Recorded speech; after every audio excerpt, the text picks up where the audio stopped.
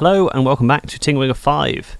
Today we're stepping back into CrowdFunded and we're taking a look at Evapolar, the world's first personal air conditioner. It raised over $1 million and it's over 250% of its original goal. Now the idea of this is a personal air conditioner, so it's something that's going to keep you cool in a more localized environment than a typical air conditioner, and the idea is it costs a lot less. So your air cooler sits over there, whereas you could have lots of Evapolars dotted around the office or your room using a lot less power than one typical air cooler, and you can see it costs a lot less. The way they're achieving this is with an EvaBreeze material. Now the way this works is an evaporative cooler. So what it does is it has its EvaBreeze material which it soaks in water and then pushes air through it. Now its cooling power is from 350 to 1200 British thermal units per hour, which is actually pretty impressive for something this size. Then moving on down through the campaign, you can see in September 2015 their Indiegogo campaign was successful, and I received mine in July, so I apologise for the delay in posting this video. So let's get right into it and take a look at Evapolar. So it comes in a nice cardboard box. It's good because it's actually got product packaging, which a lot of these crowdfunding campaigns forget about. Now it claims it creates a truly comfortable personal work environment, and I think its biggest selling point is that it only uses 10 watts and some water. For me, that's probably the biggest selling point they should go for. Opening the box, which is actually quite large compared to the actual product. So I'm just going to tip it upside down for you and watch it come out the bottom like so. And we have the actual unit, which from the pictures I thought it'd be a bit smaller than this if I'm honest, but it is fairly large. Powered by a micro USB, so you could use your normal phone charger. Comes with obviously a guide for it. And a quick note from Eugene, the CEO at Evapolar. And the last thing in the box is the quick start guide before the actual cooler itself. So setting this cooler up is actually really easy. You take the tank out, you fill it with water, you put the tank back, and then you turn it on and you spin the dial on the top. So let's have a look at the actual device. So get rid of this cardboard and we can see it's in two separate areas. We have this area on the left with the vents and the area on the, now the area on the left with the tank. So if we take off the plastic covering the screen, it is a screen, not a touch screen, it's just a screen, but it has a iPod-like dial all the way around it. So I'm having a look over it at the moment, trying to find out exactly what's happening, and we have the dial which spins around on the top like an iPad, and you can press the screen like a button.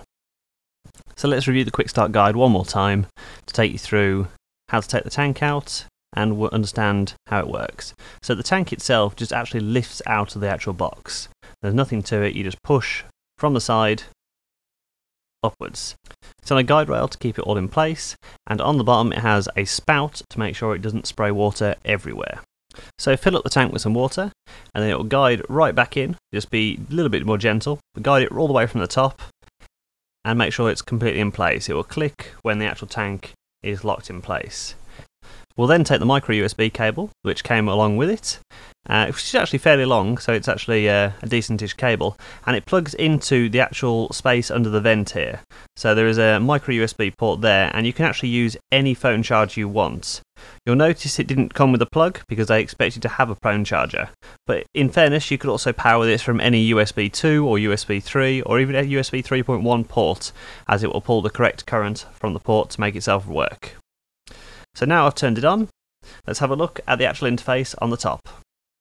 So this is on top of the Evapolar. I've kept the microphone on so we can hear what it sounds like. It's actually not that loud at all. It's not amazingly quiet, but it's not amazingly loud either. And these are all the settings that we've got. So you can go from Celsius to Fahrenheit, you can adjust the brightness of this screen and the actual colours on the outside. And you can then change the colour, put it into night mode, which is actually a very useful feature if you want to run it overnight. Change the colour that it displays on the tank itself by spinning it around. This plays in with the brightness setting that we've seen before, which is just here, so you can make it bright and change the colour out throughout it. And we go to the final setting we're going to have a look at, which is how much water it takes. So we set it to on, and we can choose that it takes the maximum amount of water, or we can actually take it down from there. And go for obviously from Celsius to Fahrenheit. So I'm running currently from 77.2 in my room at the moment to 67.6. Now looking at this thing in thermal, you can check out my second channel, Life in Thermal, to discover how cold it actually gets. This is a thermal video, some thermography, and it actually cools the air pretty well, I've got to say. So being a device that moves air around, what we've got to do now is understand how to change the filter, which is actually a fairly easy process. So first we're going to take out the tank, and then exactly how you took the tank out, what you're going to do is take this plastic bit off. Now getting it out from in the middle was more difficult, and obviously you want to do this when the device is completely empty of water and you haven't used it for a little while. And you can see in the middle here that there's this block, and this is the actual air filter or evaporative filter. And what happens is the water goes into the bottom of the device, and these little tabs here absorb the water and take it to the top. So when the air gets pushed through this, like a spongy material, so you can see where the tabs fit down there, the air goes through, collects the water, evaporates, humidifies your air, as well as cooling it all the way down. Now evaporative cooling is nothing new, but it's something used in like data centers all over the world, no matter if you're in a really hot country or a really cold country.